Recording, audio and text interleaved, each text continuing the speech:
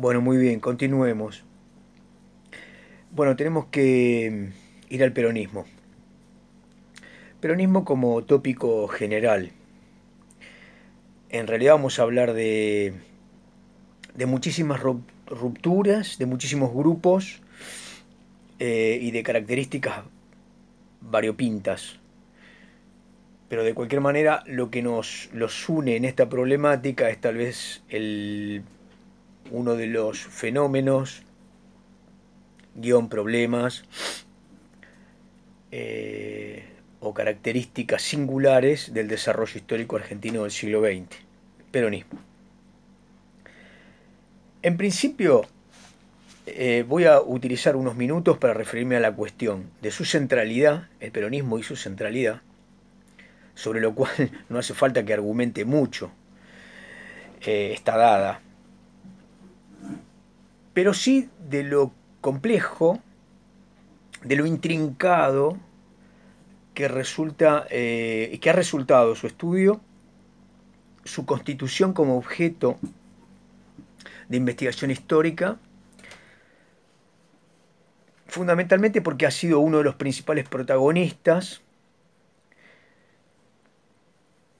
mutantes, eh, perdonen este término, pero en realidad el peronismo ha tenido la capacidad de regenerarse y de constituirse con muchas o múltiples identidades, pero también tener la capacidad de en algún momento confluir en una unidad del peronismo total, convergiendo estas múltiples identidades en un llamado que por lo general remite a un liderazgo, a una jefatura. Este elemento es central de la continuidad del peronismo en el siglo XX en Argentina. ¿Por qué el peronismo tiene tanta centralidad y es tal vez un fenómeno que hoy día, digamos desde hace 3 o 4 años, está siendo mirado desde hace muchas décadas, pero está siendo mirado con particular encanto o minuciosidad por algunos sectores de la política española, Podemos y por otros, y se empieza a hablar. De hecho, Alan Ruquier en su último texto, que se llama, se los voy a ir mostrándole los textos, y esto me evita que la cita sea inexacta, ¿no? Este es el último texto de Ruquier, El siglo de Perón, donde Ruquier, además de repasar al peronismo en su totalidad, en muchos casos haciendo ensayos que tienen obviamente largos años de estudio en su caso, propone al peronismo como no un, eh, un fenómeno partidario o movimentista de la Argentina al que hay que atribuirles características de otros modelos más generales, llamémosle eh, eh, los reformismos de posguerra, los populismos latinoamericanos, los gobiernos populares o nacional populares eh, reformistas, los bonapartismos, etcétera, y del otro arco, tal vez en menor cantidad, pero en esta época, pero en algún momento eran muchos, el peronismo como una forma de neofascismo o de caudillismo extremo, que replicaba de alguna manera, como un epifenómeno, el resultado tardío de algunas de las eh, caracterizaciones, corporizaciones que habían tenido los regímenes estatistas, militaristas, previo y durante la Segunda Guerra Mundial. Bien, eh, dicho todo esto, uno podría decir del peronismo que surgido en un proceso, como dice Alan Ruquier, de formación y expansión del militarismo y del Estado pretoriano, y constituyéndose este faccionalismo de carácter pretoriano, o pretorianismo entre la ciudadanía y las Fuerzas Armadas, en un clima muy especial de nacionalismo expandido, de clericalismo expandido, con un catolicismo muy fuerte en Argentina, expandiéndose y controlando no solo la cultura, sino también la sanción social y reservándose elementos de prédica en el púlpito, pero no con la grey de la baja clase, sino constituyéndose en confesores y predicadores de alta política con la élite de las Fuerzas Armadas y con élite de muchos partidos. Eh, También lo intentaron y tuvieron bastante éxito con las juventudes en los años 30 y 40 y también, cuando digo juventudes me refiero en las escuelas secundarias y los movimientos juveniles que están entre el nivel medio y la universidad. Y también lo intentaron y lograron en algunos casos alguna inserción sindical, o por lo menos asistencialista en relación entre los trabajadores, sus familias y la iglesia. En ese clima nace el peronismo. El peronismo, como fenómeno de la constitución de este nacionalismo durante la Segunda Guerra Mundial y en la primera posguerra, tiene características extraordinarias porque, digamos, emerge como una vía de solución, como una de las soluciones en la Argentina, que había sido uno de los países, de los estados, con una sostenida política diplomática de neutralidad. Esa neutralidad había escondido durante el periodo, por lo menos de los años 40 hasta el 46, pero yo diría que hasta el 45 claramente, había escondido una reserva de filo totalitarismo, filofascismo en algunos casos, filofranquismo, filonazismo en menor medida. En todo caso, escondía también una tendencia geopolítica de que las Fuerzas Armadas y muchos sectores veían que estratégicamente la Argentina se podía posicionar con muchísima mayor comodidad respecto de un eje triunfante que de los Estados Unidos, que se habían convertido en un competidor hostil a nuestra economía, con la cual no éramos complementarios, y además en un bueno, en un agente disciplinador de las políticas externas de toda Latinoamérica, en donde la política exterior argentina y en particular algunos sectores nacionalistas sentían que ese elemento era el límite de la autonomía nacional, de la soberanía, y desde allí lanzaban sus gritos de guerra. Digo, el peronismo encarna en buena medida este clima en sus orígenes, pero no voy a entrar ahora a interpretar. Digo, la naturaleza de este tipo de liderazgo surgido de las Fuerzas Armadas en este contexto eh, da un elemento constitutivo, el liderazgo, el carisma y la continuidad de la jefatura, el verticalismo. El peronismo logra como una maquinaria de poder movimentista aludir siempre a la polarización entre la nación, la patria, y la agresión externa. Entre la nación, la defensa de tal nación, del Estado, como patriotismo o nacionalismo, versus los agentes externos, los advenedizos por ideología o por intereses contrarios.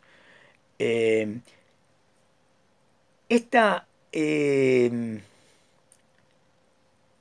esta traslación de la estructura de clases respecto de la representación política que veíamos con Ansaldi y con Ruquier, ahora cobra un fuerte criterio de unidad nacional dentro de los rasgos capitalistas que habíamos mencionado frente al agresor internacional. Eso no va a dejar nunca de ser un ariete ideológico, un llamado a la fe peronizadora y un reclutador muy exitoso. Hay un sentido común de que los de afuera quieren que la Argentina esté peor o quieren extirparnos o confiscarnos, etcétera. Digo, estudio historia, no estoy diciendo que no seamos conspirativos, digo, a todos los que observan el panorama. Lo que digo es que en este caso muchas veces se utiliza ese elemento sin argumentación, aludiendo a la emotividad, a la pura emotividad, ¿no? Es decir, el líder carismático asume esa posición como el gran padre, el primer trabajador, el militar que abandonó el cuartel y vino a salvar la nación, y desde ahí lidera. Desde ahí no hay posibilidades democráticas en el sentido de conformación de un espacio de debate, de asamblea, de conformación de ideario, de programática. En realidad, todos esos elementos están reservados al líder, que es el estratega. Termino con esto. El peronismo, durante la vida de Perón, reservó al líder este carácter sacramental, no político, sacramental, es decir, había en Perón un estratega y la palabra de Perón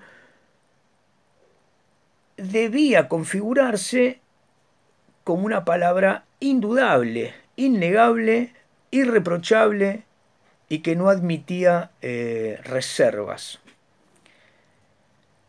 Durante muchas de las etapas peronistas uno va a ver sectores que rompen en la realidad y no rompen emocionalmente con el peronismo, porque aún teniendo reservas con Perón no las pueden hacer públicas, porque salir del continente peronista era salir de un continente simbólico en el cual el exilio era terrible. ¿Por qué?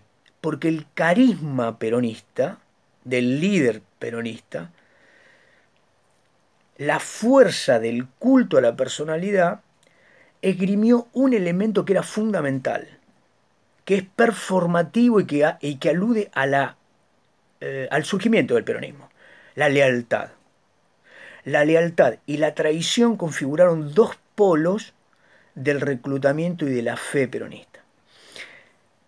Si bien esto que les digo fungió de manera muy intensa, yo diría hasta la vuelta de Perón y hasta la propia muerte de Perón, esto no quita que hubo fuertes conflictos y que el peronismo, como un gran aparato político, sufrió en sus vaivenes sectores que sin irse de ese continente conspiraron y hasta enfrentaron a Perón. Muy bien, esto lo vamos a ver ahora como etapas. Finalmente muerto Perón, el peronismo tiene, no en una, sino en varias oportunidades, derrotas, decadencias, pérdidas de la confianza electoral. Hago un punto ahí. Otro elemento de continuidad es la del peronismo constituyéndose a nivel global como el fenómeno de mayor convocatoria a los trabajadores. El peronismo es el partido de los trabajadores, el movimiento de los trabajadores. Perón es el primer trabajador. Dicho esto, y buscando los orígenes, sabemos que el peronismo surgió de la Iglesia como catalizador cultural, la doctrina social de la Iglesia fue la que informó al peronismo, y las Fuerzas Armadas como centro de operaciones desde el cual operó Perón y desde el cual nunca Perón dejó de pensar la política.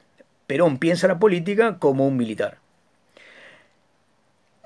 Genialmente político después, logra manejar toda la política argentina, pero dentro de los razonamientos que establece Rouquet, digamos, ¿no? De eso, ese pretorianismo. Ahora, el Perón de los inicios logra convocar a los sindicatos. Esa convocatoria hace el peronismo no solo estos elementos que dije, sino que suma en buena medida a los sindicatos. Otro elemento del peronismo, antes y después del peronismo hay una y otra historia de los sindicatos en Argentina. todos aquellos que habían alentado la defensa de los trabajadores hasta el peronismo es una, y después del peronismo quedan subyacentes al gran poder de la convocatoria.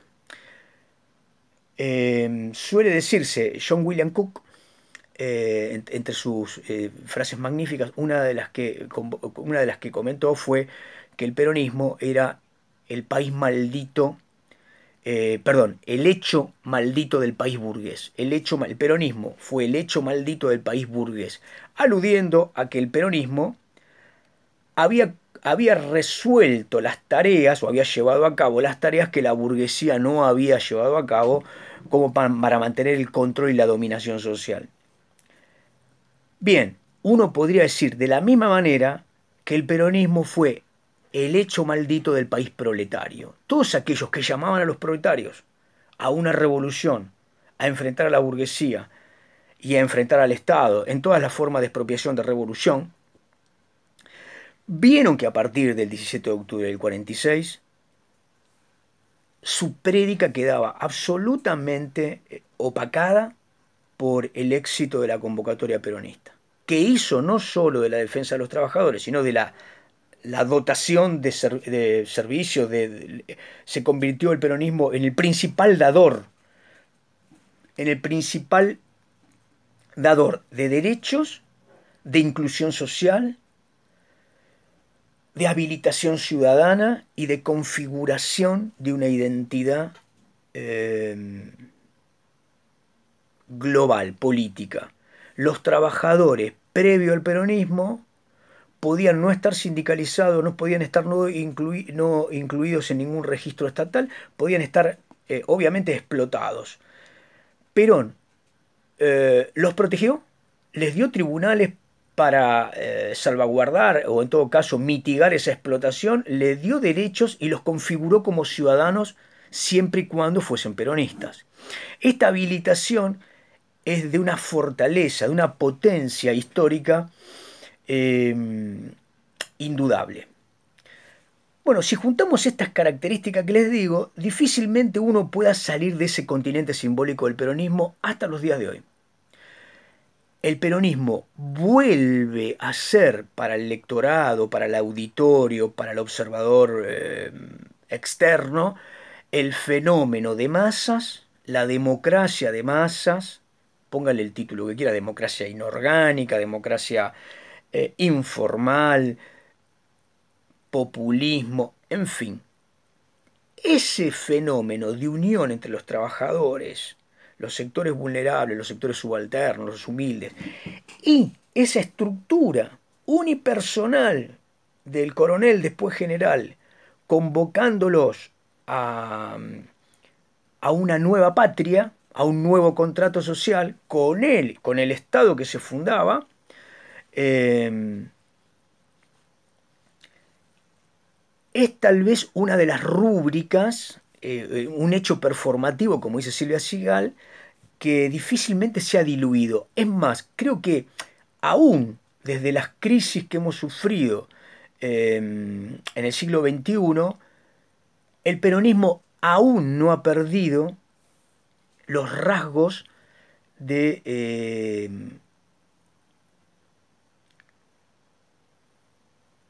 movimiento alerta a las sensibilidades populares de base.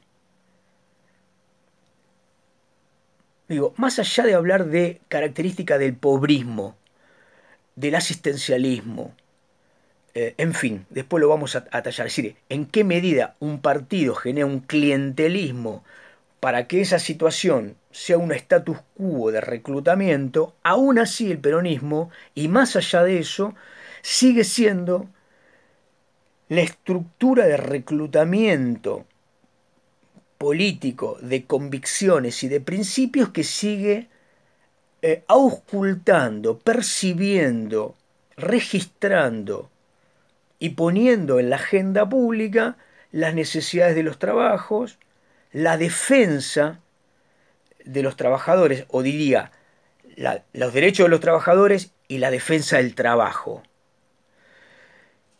Esa constitución es indudable. Si el peronismo pretende ser más o menos un laborismo o un social cristianismo, o se convierte solamente en un aparato de poder que de alguna manera navega las olas epocales, va a ser cuestión de interpretación de las etapas. Pero estos son líneas de continuidad. ¿Qué otros elementos son típicos del peronismo? El peronismo ha sido desde su origen un articulador, protagonista de la política en general, que homologa Estado, gobierno, en una versión patrimonialista muy compleja, porque nunca deja de tener una sinuosa elaboración. Ese patrimonialismo donde Estado y nación, perdón, Estado y gobierno se homologan, se interpenetran, desconoce a la oposición, desconoce a los otros, y desde ese maniqueísmo, el antipueblo, los contreras, los otros, genera un faccionalismo de nuevo cuño. Tal vez habría que decir que el peronismo, desde su primer gobierno, acuñó, diseñó, proyectó, con falta de política del lado de Perón, alentó, digo, una larvada guerra o enfrentamiento civil que no se dio, del cual surge el antiperonismo. Ese peronismo antiperonismo estuvo inaudible un periodo. Habíamos creído que esa disputa de fuerte potencia negadora, es decir, un polo niega al otro, a tal punto que algún historiador, Luis Alberto Ormedio, dijo, hay un momento que estamos, en la Argentina es el empate.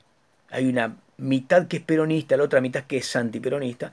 Bien, esa es otra característica central. Si teníamos faccionalismo, personalismo, clientelismo, bueno, el peronismo lo que hace es potenciar, multiplicar a canales muy, muy superadores la política, la cultura política argentina.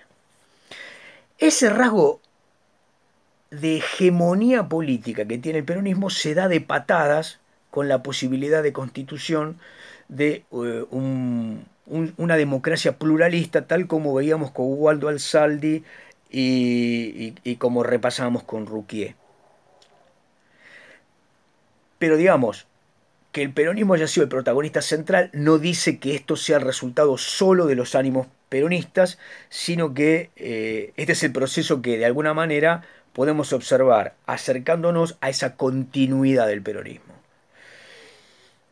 Bien, hay algunos elementos más. No quiero exagerar mucho en la presentación, pero a izquierda y a derecha, el peronismo como movimiento intentó abrazar todo. Es un fenómeno bulímico, un fenómeno político de abrazar todo. Todo el que trabaja por el movimiento es aceptado y trabaja en los extremos. Siempre Perón se definió como el gran árbitro, como el estratega, y hay una frase que resuena todavía cuando volvió en el 73, que un periodista le pregunta a Perón, bueno, Perón, ¿qué pasa? Y la izquierda y la derecha se están matando a tiros en cada esquina del Gran Buenos Aires, de la capital, y Perón dice, bueno, los muchachos son todos peronistas. Algunos los hay ortodoxos, los hay heterodoxos, pero todos trabajan. Digamos, a Perón en su política, estos ángulos polares de su movimiento le servían en todo caso para manejar un escenario no solamente multitudinario, sino para, algún autor dice, para lanzar los unos contra los otros, cosa que hacía permanentemente para volver a convertirse en árbitro. Bien, con esto que les digo, a izquierda y a derecha vemos una cantidad de fenómenos del peronismo. Fenómenos quiero decir, quienes se declaran peronistas, pero manifiestan propósitos, objetivos y prácticas, marcos ideológicos, que empiezan a ensanchar ese marco que Perón había diseñado desde su primer gobierno y en el exilio. Bien, no quiero avanzar más. Les diría, les mostré, digo, para ver la complejidad del peronismo,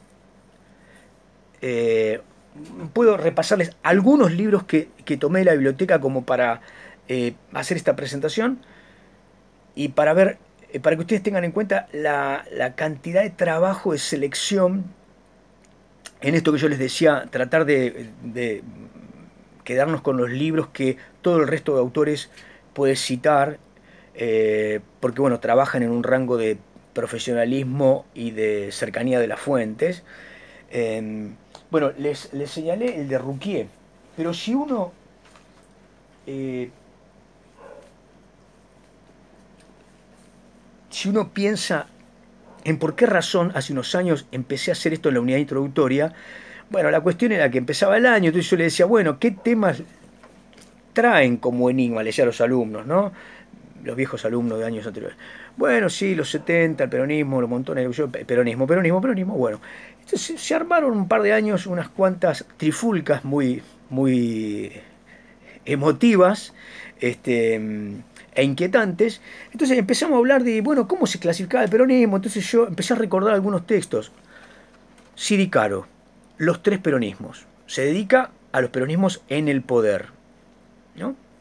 Peronismo, en la primera etapa, vuelta del peronismo, menemismo. Este texto no llega al kirchnerismo. Siri Caro, un sociólogo, ¿no? Alejandro Horowitz, los cuatro peronismos. Este texto ha sido reeditado con un prólogo nuevo y creo que una prolongación. No leí la nueva versión. Dongui escribió varios libros. En su colección de Paidós escribe el texto sobre el periodo peronista 1943-1955, texto muy discutido, lo llama la democracia de masas, al peronismo. La larga agonía de la Argentina peronista. Entonces, reconocido antiperonista desde su juventud, digamos, don Tulio Alperín Dongui, es poco recomendable para etapas peronistas. Acá, digamos que Dongui puede ser uno de los extremos de la historiografía más seria en su nivel de mayor faccionalismo. Digo, hay algunas cosas que se le pueden señalar a don Tulio ahí, ¿no? Pero después les muestro otros textos sobre el origen. Sindicalismo y peronismo, Hugo del Campo. Ensayos sobre el movimiento obrero y el peronismo, Juan Carlos Torre. Peronismo y cultura de izquierda, Altamirano. Antes Torre, antes del Campo.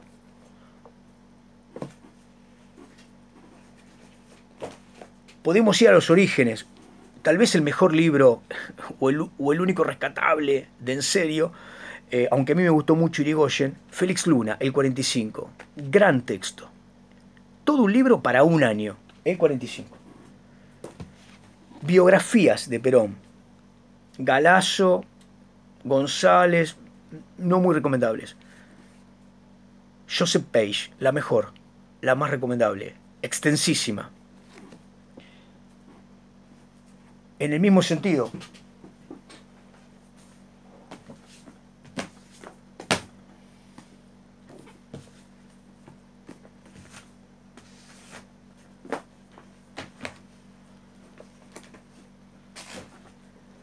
biografías de Evita, creo que no lo traje, Marisa Navarro, biografía tal vez la mejor, Lori Sanata, biografía de Evita.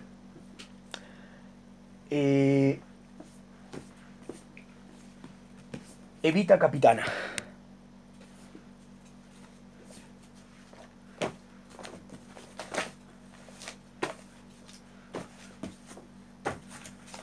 Bueno, Carolina Barri, sufragio femenino.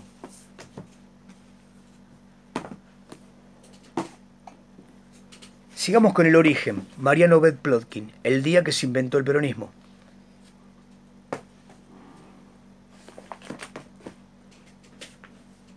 Samuel Amaral, Perón presidente. Hay otro texto de Amaral con Plotkin que trata sobre el exilio, el periodo 55-73. No lo traje aquí, pero me lo recuerdo de memoria. Sigamos. Lori Sanata, Perón y el mito de la nación católica.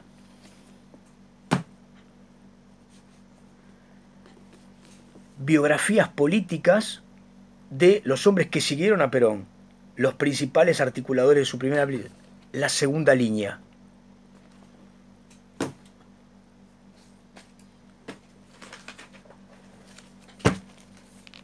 Texto tal vez de los que más me guste, Peter Ballman, El peronismo, primera etapa del peronismo.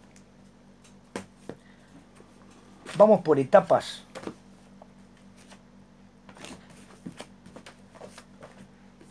Intérpretes del peronismo, ¿sí? Peronismo y socialismo, Hernández Arregui. Pueden encontrar muchos textos del Colorado Ramos o de Rodolfo Puigros o Leonardo Paso, pero tal vez este texto es el más cercano, un texto, un ensayo, que está en las márgenes, pero que nos está hablando de la búsqueda de un periodo del peronismo y un marco ideológico. Eliseo Sigal y Verón, Perón o muerte, una interpretación semiótica de los discursos de Perón a lo largo de toda su etapa como líder político.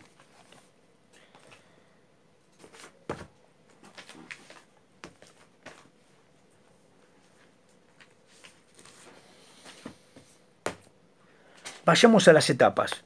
El exilio de Perón. Lo compila José Carlos Chiaramonte.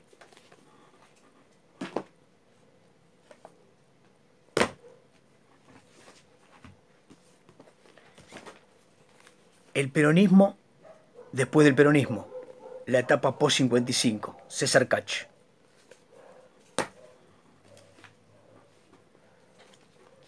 Richard Gillespie. Los soldados de Perón.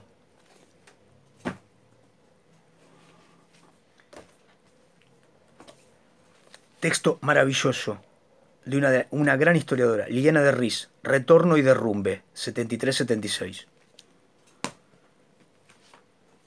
Otro, más cercano al peronismo, obviamente, Guido Di Tella, Perón, 73-76. Juan Carlos Torre, El gigante invertebrado, Sindicatos durante el periodo 73-76.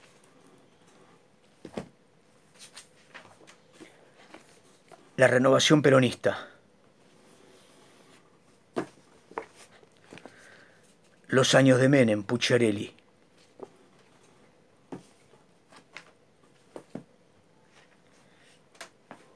No estoy tocando los textos genéricos, no estoy diciéndole existen capítulos dentro de las obras generales como la que vamos a estudiar. Un tomo para el peronismo en Sudamericana. Voy a tratar de conseguir